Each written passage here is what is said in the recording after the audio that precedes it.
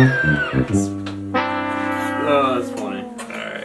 Alright, what's going on? So I'm here with my new good buddy, Sir rdavidr. What's up? If you haven't seen him, you don't know what's going on. He's got a channel where he does a lot of things, like what we're gonna do with this cymbal. Makes things and does manly manly things with manly tools. So I have driven up to Virginia, up and over. It's kind of up and over, depending on where. We are going to take this. So I've got this old cymbal, right? And I started thinking, what am I going to do with this old cymbal? So here's the deal. I actually accidentally melted this cymbal at a show because we were playing and I went to hit. I was on a riser and I hit it, and I guess the stand was kind of teetering, and it fell off the riser and it hit the main power supply for that side of the stage. And so this huge cable would hit it just like this and cut into it, and then I guess it knocked down power to that whole side of the stage. We didn't know what happened. The track stopped, like the bass is over there looking. We couldn't figure out what happened, and I had happened by accident. I thought you were gonna say you're playing so hard it started to melt. Yeah, well, I mean that's the truth, but nobody believes it. So I have to make up this elaborate story about whatever you say. How it so yeah, this hit the power line. And I guess the electricity melted it. I didn't find it until after the show. So. And honestly, it like looks like you meant to do that. Like typically when you crack a cymbal on the edge, you'll like cut it out like that, so it looks professional actually. Yeah, I mean I did mean to do it. It's like kill two birds with one stone. Yeah, you broke it and fixed it at the same time. Yeah, it's like, look, if you have an electrical cord around and you need to, no, don't do that. Don't do that. Yeah, so we're gonna punch a bunch of holes in this and see if we can make an L80 type cymbal. Basically reduce the mass of the cymbal, because that's what they're doing. Yeah. And also one difference is the L80s, they use some special formulated bronze alloy that is different than this cymbal, so we'll see if that makes a big difference. Yeah, and this one's thicker, so I mean we could wind up just actually breaking the cymbal, which it's okay, it's already broken, but if you've got like split cymbals sitting around, cracked cymbals, we're gonna try it out for you. There's one.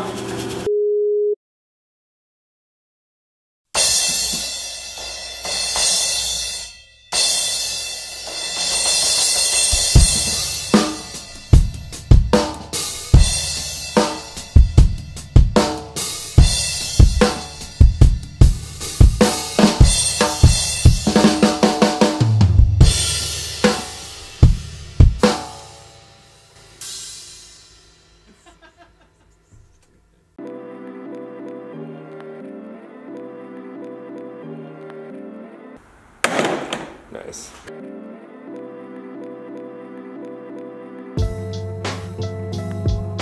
You know what you're doing there? Not a clue.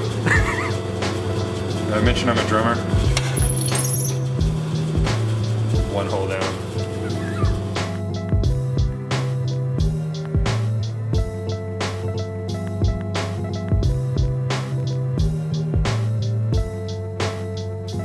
Still have a few holes.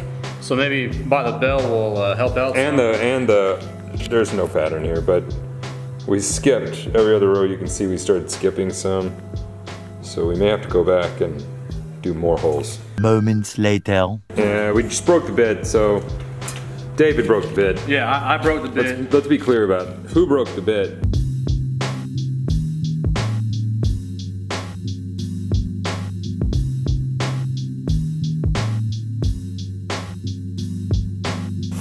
Hours later.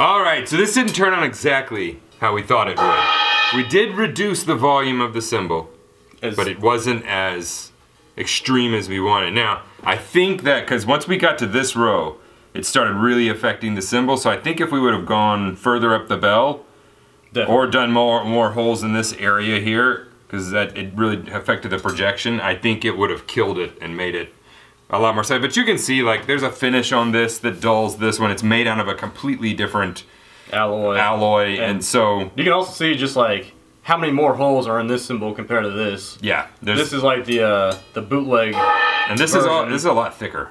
This is a lot thicker as far as it definitely is.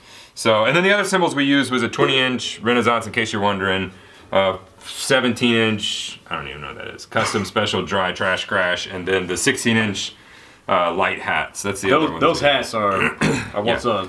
I've got the 14-inch and the 16-inch, and I dig them both. 14-inch are mostly what I gig on. So, but yeah, thanks for watching. Don't forget, jump over to David's channel. We've got a bunch of other videos coming as far as foreshadowing. As far as what we've done, there's a kid over there that we're not even showing you that's going to be happening. So jump over there, subscribe to his channel, and yeah, thanks for watching. We'll see you in the next video where we mess with this thing.